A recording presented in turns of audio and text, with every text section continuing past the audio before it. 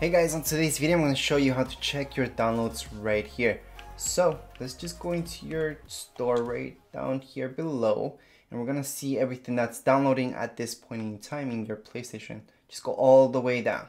After you go all the way down, you will see your library. There are other ways to get here, by the way. It's just one of them. And then on the very first option, you're going to see all.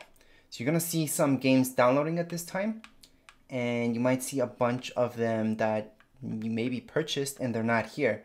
So if you go to the left again, you will see down here below purchased, you're gonna see all these games, or maybe just a few games. For me, it's a lot of games that are downloading at the moment, but that means these are in the list in order to be downloaded. However, if you want to just check what's happening, what's downloading, just go to all and check out what's downloading here, or we can just go into games and check out all of them, okay, and seeing what's going on in your library. Other than that, that's so you guys can check the progress or anything that has to do with your PlayStation downloads right here in your store.